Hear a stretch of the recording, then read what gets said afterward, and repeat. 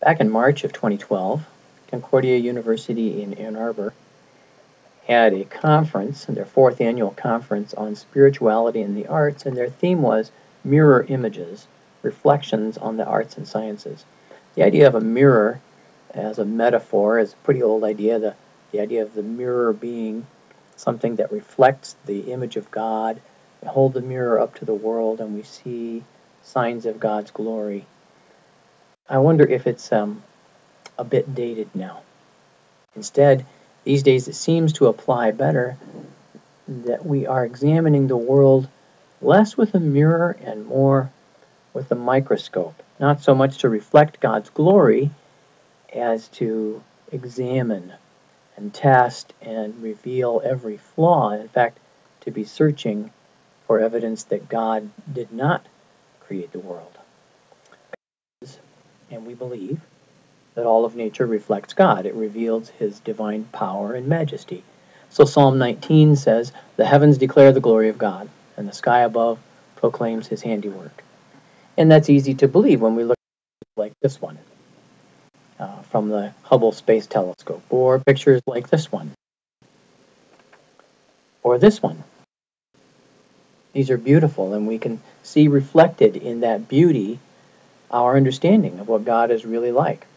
Paul said that the wonders of nature are so overwhelming that nobody has an excuse to say that they didn't know about God. In his letter to the Romans, he says, "The wrath of God is revealed from heaven against all ungodliness," and those who are disobedient to God have no excuse, because what can be known about God is plain to them because God has shown it to them.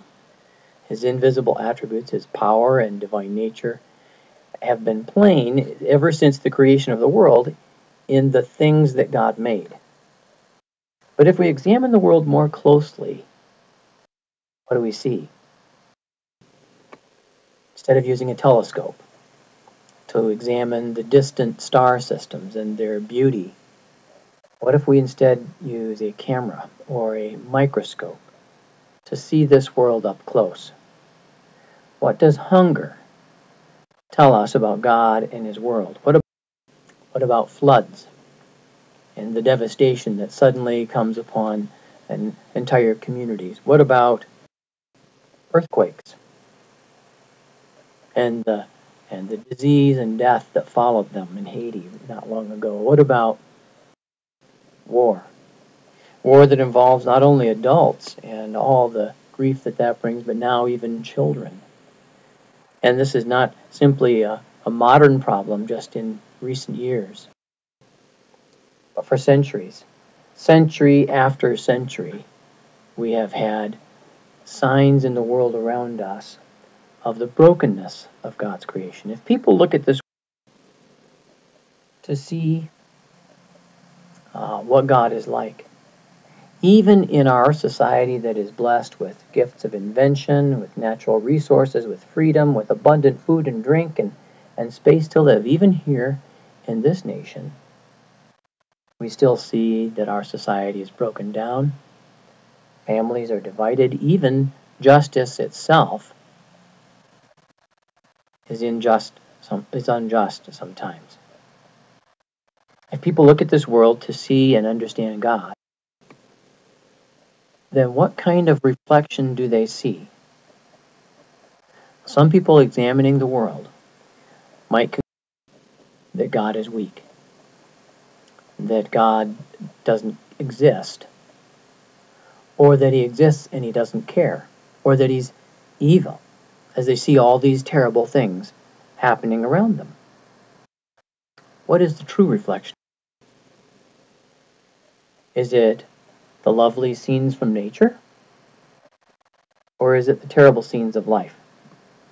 The disaster, death, and suffering. What is the real picture, the real reflection of God? Of course, this is what we would call the ultimate image, the ultimate communication of the nature of God. John called Jesus the Word made flesh, so that in what Jesus does and says, we would see most clearly the Word about God. the Word of God. He is the perfect message about the nature of God. And what do we see in Jesus? Well, as Jesus told Nicodemus, it was necessary that he would be lifted up so that he could draw all people to himself. It was necessary that he should die so that he could live, and we could live with him.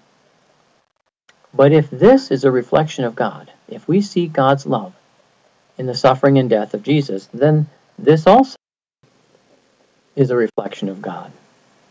Here it is not just Jesus suffering, but the cruelty and the ugliness of man's hatred of the Roman soldiers who are torturing and beating him. And yet here we see Jesus' submission to that. And in that we see God's love. And if this is a reflection of God's work among us, then so is this. The mockery and the accusation of Jesus' enemies.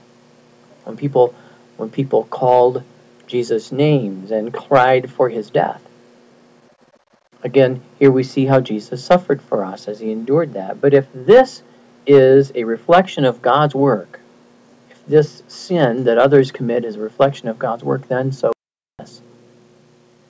This is what is called the Piss Christ by Andres Serrano, a famous work of art in which he photographed an image of Jesus submerged in a jar of urine. And this is also an example of Jesus' enemies mocking him. And yet we see Jesus came and died for this artist also who did this. We began by asking if art and science can still serve as a reflection of God. And these days we might be tempted to say no. Science has been used by people who no longer want to glorify God by understanding his creation. And they seek to prove that the world could exist without a creator. Art has been used to mock everything that Christian people believe in. Art has been used to celebrate the corrupt and the decaying things of the world. It might seem as if there is no place for spirituality and the arts, for Christian spirituality and the arts. But all of creation reveals the power and majesty of God. The words of Psalm 19 that we read earlier were not written before the fall. They were not written when the world was perfect. They were written after the fall, when the world was already stained with sin. And yet, even the brokenness of the world reveals that there was once a better form, a purer and holier form that we can still glimpse even in the brokenness of this world. And if the sick and sinful world can reveal God, then how much more can the image of Jesus reveal God, even, perhaps especially, when it is covered in blood, when it is spotted with the spit of his enemies, even when his image is submerged in urine. Christian people become dismayed when they see their faith mocked in art and science. And yet, we celebrate Good Friday and say that it was good because Jesus endured those things then. And in a small way, as we take up our cross, we endure them with him now. And the work of Jesus' enemies, those who mock him, does not diminish the reflection of Jesus. But instead, it reveals all the more how very great his love must be toward those who hate him. That while we were still sinners, he died for us. And as we love those who mock him, we reveal that same love. We started with this image. It's easy to see God's glory in pictures like this. And yet, did you know that this is not really how this part of our galaxy appears? This is not, if you took a spaceship and you flew out to this part of the galaxy to witness this with your own eyes, you would not see it. This is a computer-enhanced image that they call a false color photo, which means that they take the various wavelengths of radiation in space and represent them with color so that we can see visibly something that our eyes ordinarily would not be able to detect. They're in the wrong spectrum for us. And yet this is not, although it's a false color photo, as they call it, it's not a false picture. It's just that when we use a computer to reveal unseen things, we see a glory that was hidden before. This is, in a sense, a false color photo. Can you see what's hidden here? What's happening in this photo? This is not just an ugly picture of hunger and suffering. This is a picture of mercy. In spite of the evil in this world that's caused by sin, here we see, just outside the frame to the right, believers in Jesus giving out food and sustenance, life to those who are starving. You see the little boy in the very center, he has a bowl of food. And these two hungry children in the front are reaching toward the person who is giving them food. This is a picture of God's glory. This is a picture of the tender love that he brings to a sin-sick world.